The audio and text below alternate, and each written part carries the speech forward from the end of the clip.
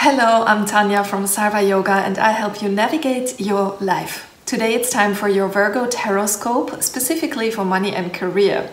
We're gonna ask the cards for your past, present and future concerning that topic.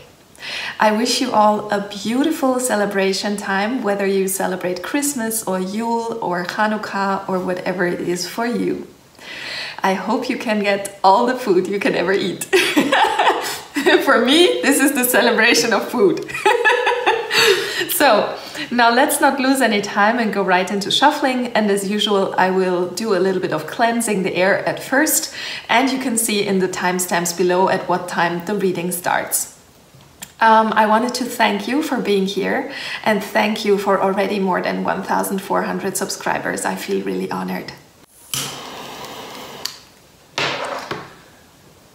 First, we're cleansing the air here with a little bit of sage. Beautiful.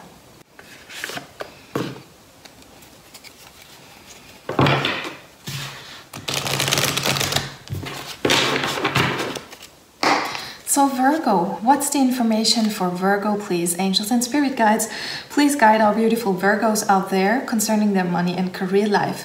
I would love to see one card for the past, one card for the present, and one for the future, please.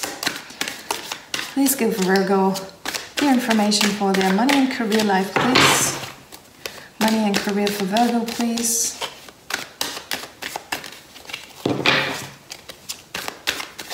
Money and career for Virgo, please.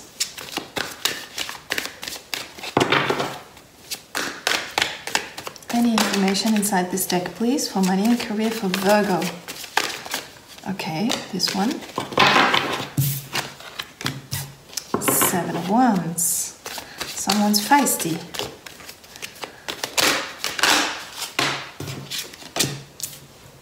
For the present, we have the moon. And is there anything for the future, for money and career here?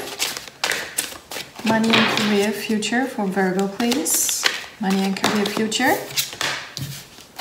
Temperance. Okay, let's clarify this with another deck. Angels and spirit guides, would you please guide my beautiful Virgo on their money and career life? We would like to have a clarifier, please, for the past, present, and future here. Thank you. Wow. We have Queen of Pentacles, Ace of Pentacles. That's amazing because we want to see pentacles in a money and career reading, right? Anything for the future? 2 of Swords. Somebody has to make a decision here. Okay. That's great. That is great. I think we're done shuffling. Maybe we're gonna get another positive affirmation card for you guys. Is there any positive affirmation in here for the Virgos out there, please? The Virgos out there. Positive affirmation. Yes, we even have 2. Oh, beautiful. There is no limit to what I can do and become, and I will start from a place of gentleness. That's so beautiful. Okay. Now I'm done shuffling and we'll go right into your reading.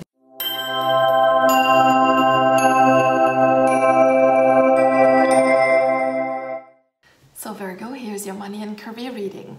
The first card that fell, the 7 of Wands in your past. This is a feisty energy. So in the past, you maybe had some competition and you had to stand your ground. So what you did was you stood there, you said your truth, you were fully in self-expression and you were defending yourself against these attacks from the outside. So you basically you had some kind of rivalry. So there were rivals trying to put you down, telling you you're not able, you're not a very, they said something like you're not competent, but you said, of course I am. I have not only the competence, I have the education, I have the experience, I'm really good. So you didn't let them bring you down, you stood your ground against these rivals. That's very good, and you were protecting yourself. Then in the present you have the moon. So with the moon, you're trusting your intuition. You are maybe having some vivid dreams, and you should maybe keep a journal next to your bed so that you don't forget the dreams and you can look up the dream symbols online. It's also talking about surrendering to divine will, even though you don't know where your way is taking you. Yeah, it's basically like standing on a ship going overseas, but you have no idea where you will end up. Yeah, and you're just accepting that situation. You're saying, yes, I trust the divine. I trust that this is my way. I trust that I'm on the right ship, even though I do not know where it takes me. So you're basically letting go of all worry, and this is exactly why you're freeing yourself. As soon as you let go of worry, you're free and you can just relax and drop into the situation. So there might be some uncertainty around you. Maybe you are in between jobs and you don't know where your next job will be. Yeah, there is some kind of uncertainty, but you're surrendering to it and you're trusting the universe. Then for your future, we have Temperance. Temperance is very good for your future because it is just like the moon, a major arcana card. And it's also talking about tapping into your purpose, your true life's purpose. Why? Because here you can see she's tapping her toe into the water. That means tapping into the flow. Yeah, water is flowing and you want to get into that flow state. When you work, you want to get into a flow state and where your creative mind is on, where you get the best ideas. Yeah, so you're tapping into that, and also it's talking about balance. So you're balancing your male and female side, you're balancing your yin and yang, you're trying to find balance in your life. Yeah, and that's a good thing.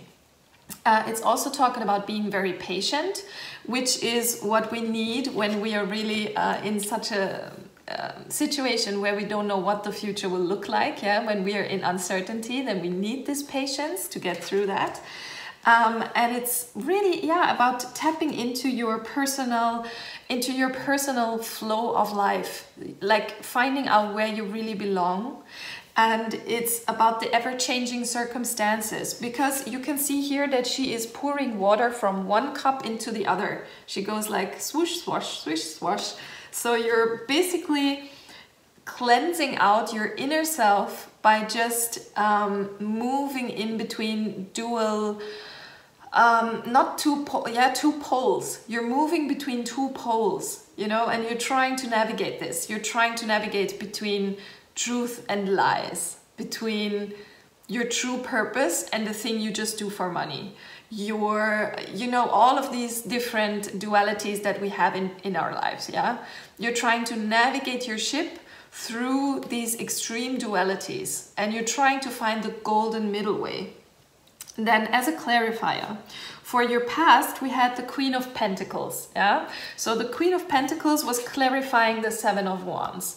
So when you were defending yourself in the past against your rivals, you were reaching this state of mind. This state of mind is absolutely calm, absolutely sure of yourself, and you had the material abundance to back you up.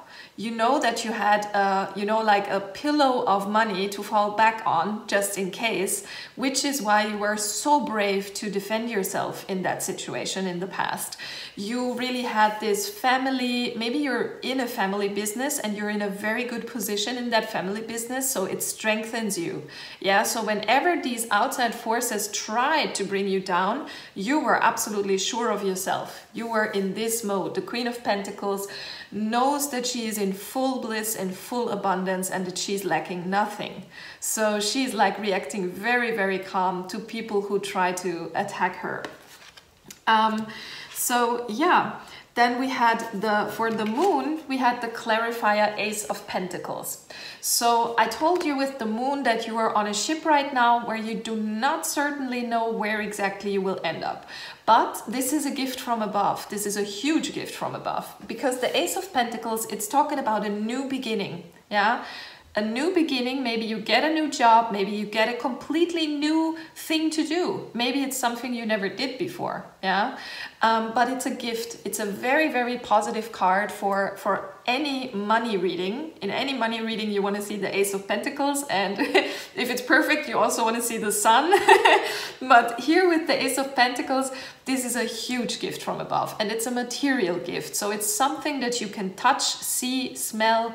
Yeah, it's either it's money or a car or a house, or it's something that makes you really happy.